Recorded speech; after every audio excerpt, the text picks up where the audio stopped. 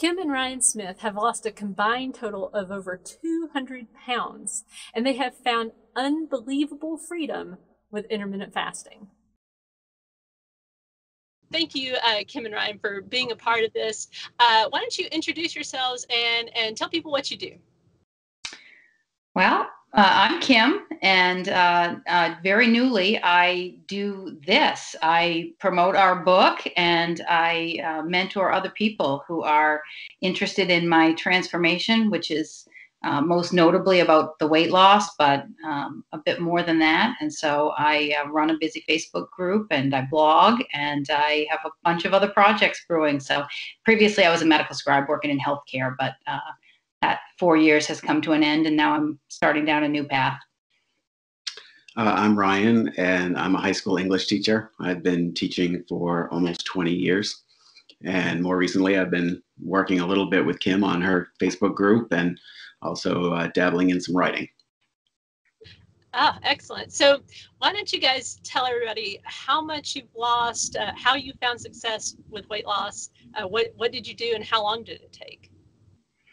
So the book that we wrote was really about the fact that we had both had a weight struggle, but a different type of weight struggle, and how intermittent fasting was the thing that brought us into the same space. So my total weight loss is somewhere around 90 pounds, and about 60 of that is in the last 21 months that I've done intermittent fasting. So I'm not quite 100 pounds down from heaviest, but 90-ish. Wow. I've lost 120 pounds twice in my life, once in 2001 and again in 2014. I regained about 40 pounds and lost that with intermittent fasting.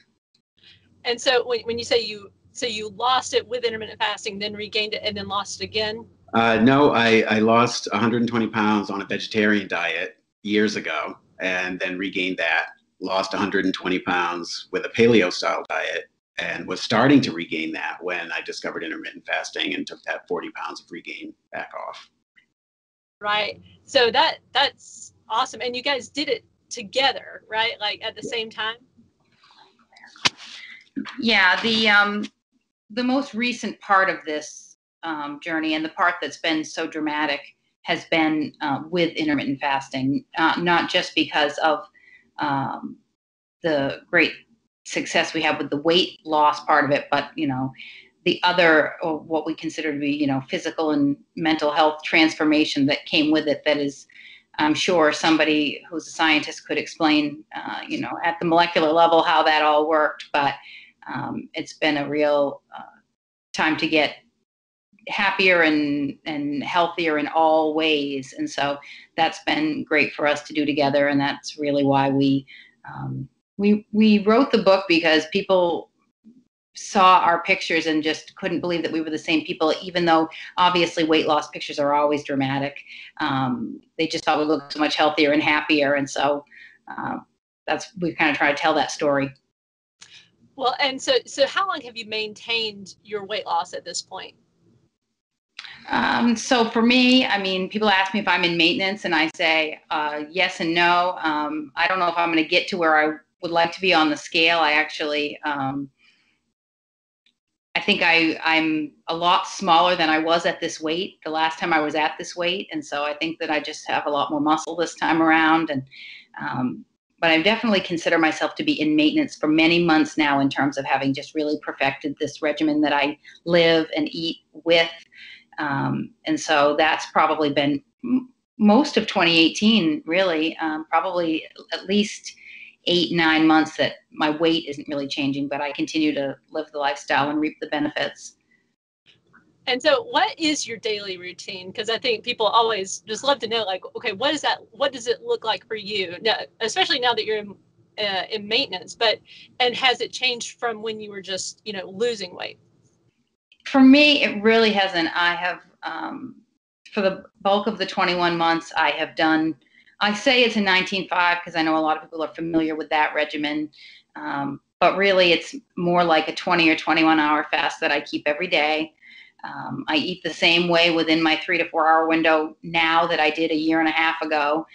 It's always worked. I've always felt really like I eat well, and I've got plenty of energy, and I toy around intellectually with doing a different regimen or trying something else, but there has not been nothing to really push me or urge me to do that so far. My daily routine is similar to Kim's, but I tend to fast a little bit longer, mostly because of practical reasons related to my workday. I've really come to appreciate not taking food to work and not having to deal with that. So I often don't eat until I get home from work around 4:30, and we're typically done dinner by 6:30. So sometimes it's a fairly short window for me. On the weekend, I tend to open a little earlier and be a little more flexible. And so when you're eating, like, what kind of foods are you eating? Do you limit carbs, or do you just eat whatever you want to eat?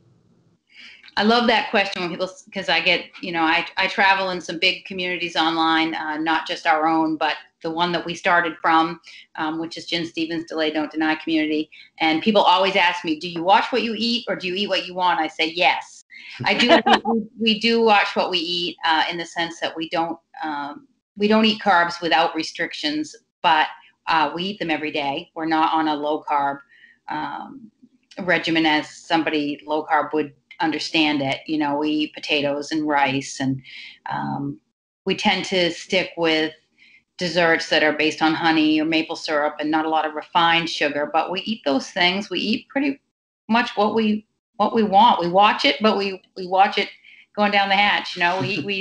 We eat pretty well every day, and that's one of the pieces that makes us feel like we have a lot of freedom with this lifestyle.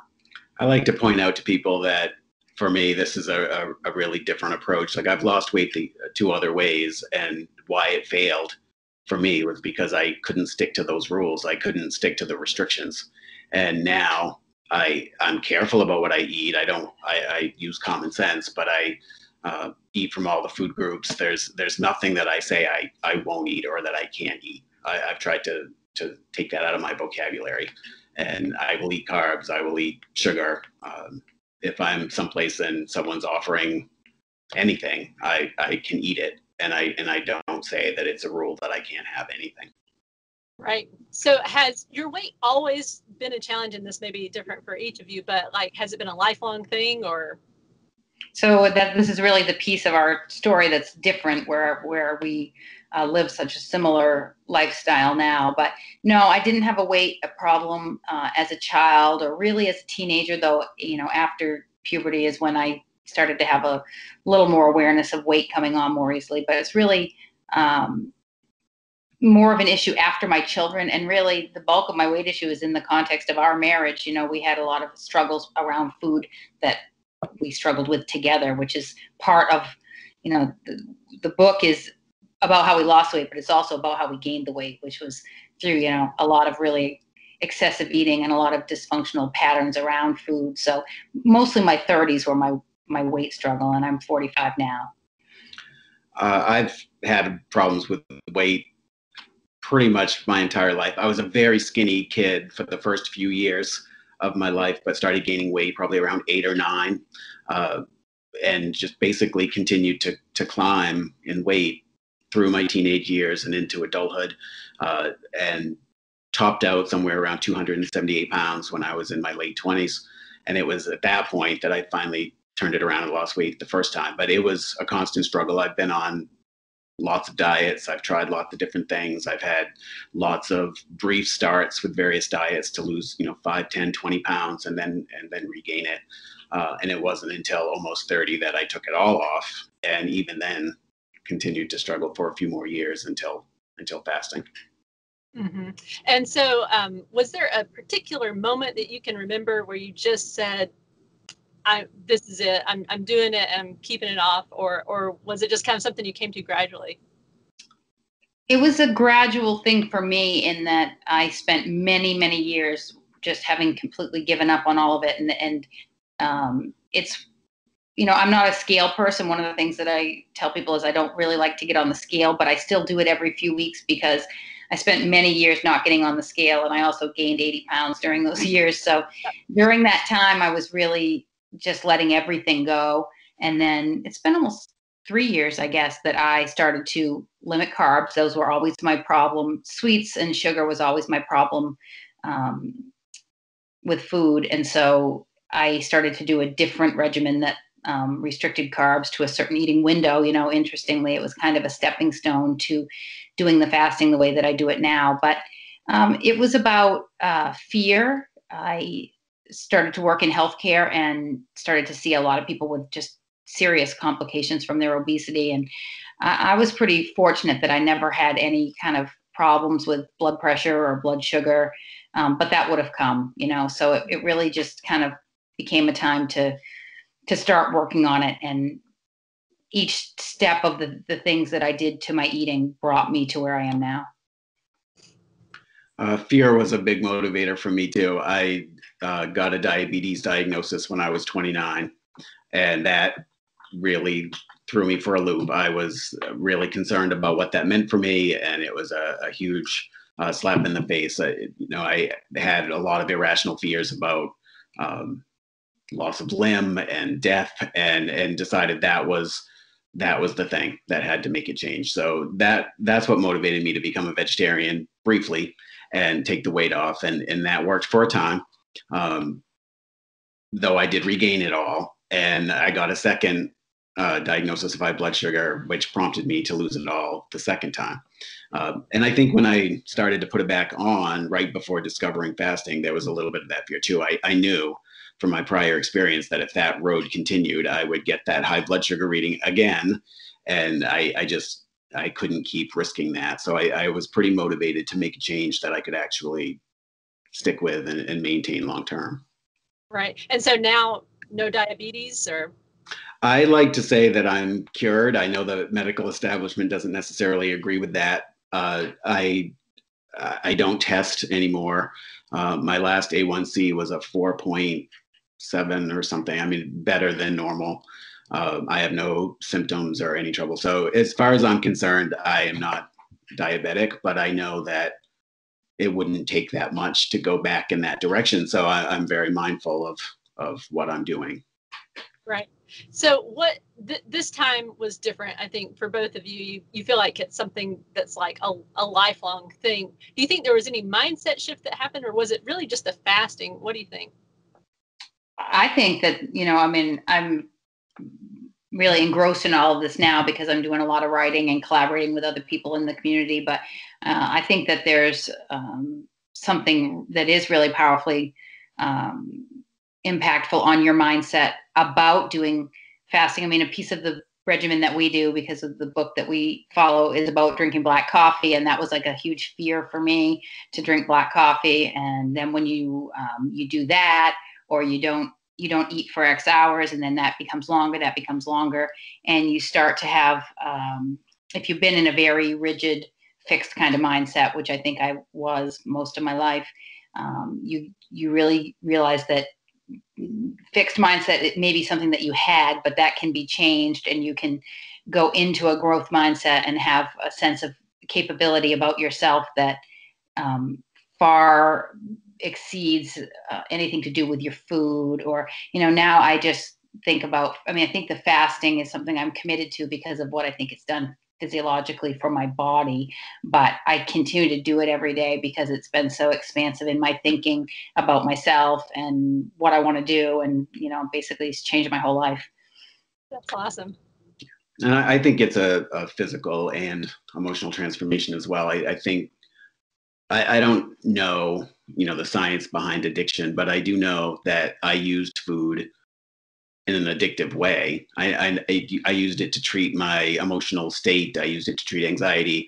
And there's something about just not eating that works for me. Like, that's just off the table as a coping mechanism. So I have to get through my day in other ways. And I think that's made me healthier emotionally. Physically, I think there's something to that, all of it as well. I think my insulin is low and my blood sugar is stable. And so I'm not compelled to eat physically. And so with those two things combined, fasting is just different. And for me, most of all, it's been about not having a constant sense of failure because I fell off the wagon or, broke my rule. And I used to spend many days, even at my lowest weights before, eating something by 9 a.m. and then being kind of torn up about it all day and thinking, well, today was a bad paleo day.